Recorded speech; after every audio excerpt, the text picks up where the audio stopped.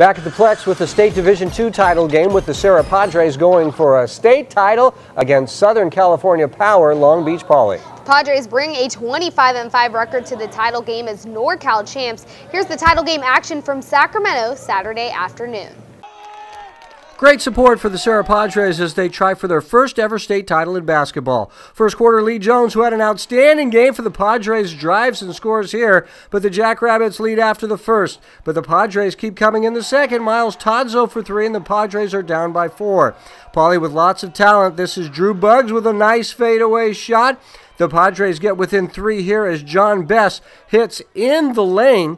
Then just before the half, Jake KILLINGSWOORTH working in the paint. He fires and the foul, and we are tied at the half at 19-all. Second half now, the Padres working it around to KILLINGSWOORTH, who drives into the paint, fakes a pass, then hits the jumper. Serra up 27-21 in the third.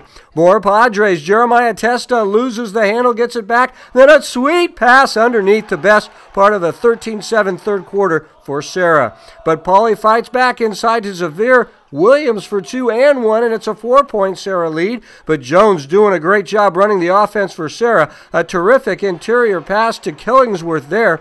And now a loose ball here in the fourth quarter. It goes out to TESTA, who dives into the lane and hits a tough shot as Serra wins its first ever state title in basketball. This final shot does count to make it a 48-43 final. The Padres holding Poly to its lowest point total of the season in the state championship win.